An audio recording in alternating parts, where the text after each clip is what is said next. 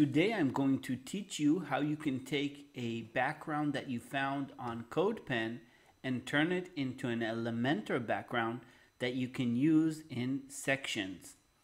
Let's get started.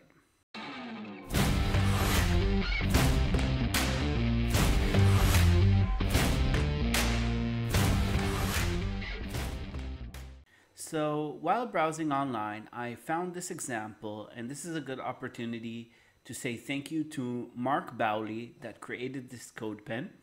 And in the tutorial today, we're going to create this Codepen into an Elementor background using Unlimited Elements plugin. So to do that, what we need to do, first of all, we need to clean up the code a little bit because we don't want to add a background color to our body of the website and stuff like that. We just want the bubbles over here. So I'm going to click fork over here. So this will be saved under my dashboard in my account, and all the changes will be saved. I can later on share this if I have problems and advise with other developers. So let's take off everything that's related to the body. And first of all, let's see what's going on and if it's okay. So as you can see, here are the bubbles, and they're transparent. So it means that they will always show the background color.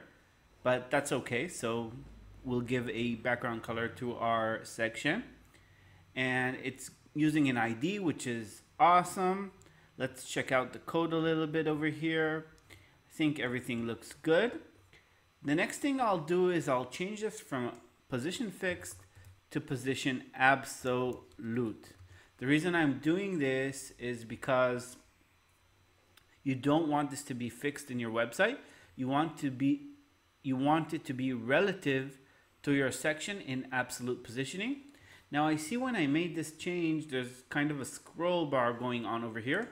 So I'll just add overflow hidden to this div. And I can see that it's anchored to the bottom, to the left, to the right, and to the top, which is exactly what we want while using background sections.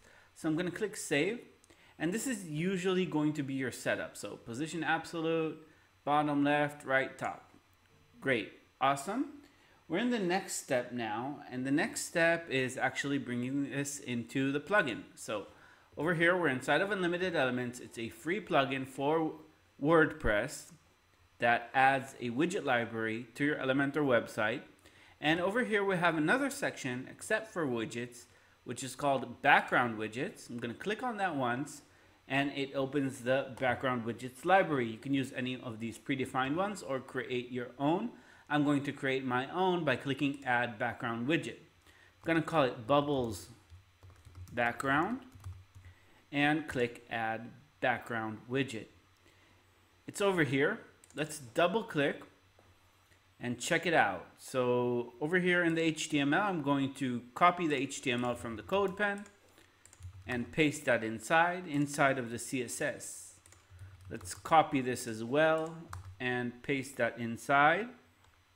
Now, in any case that you're going to have an ID, if you want this to be used more than one time on the page, you do want to change this into a dynamic ID. So let's copy this over here, change this to UCID, and over here, let's change this to UCID. Perfect. So that's a dynamic ID that Unlimited Elements plugin generates for us. To test, we're going to open a new page.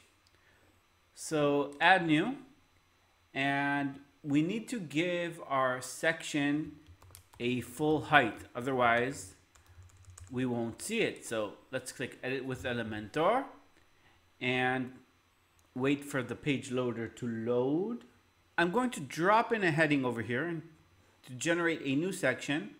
Click on the section settings, and over here in height, I'm going to choose fit to screen. Now this can be any height you want, but just for example purposes,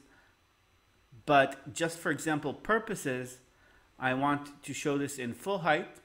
Let's center our text, and let's give our section a background color. So it doesn't matter really which color right now, just so we see this, I'm going to go for this one.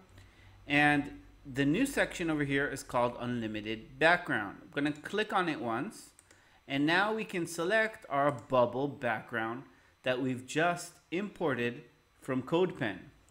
And there you go. Here are our bubbles. How awesome is that? So that was just a quick tutorial to show you how you can use Unlimited Elements background widgets. I hope you found this tutorial helpful, and I'll see you in the next one.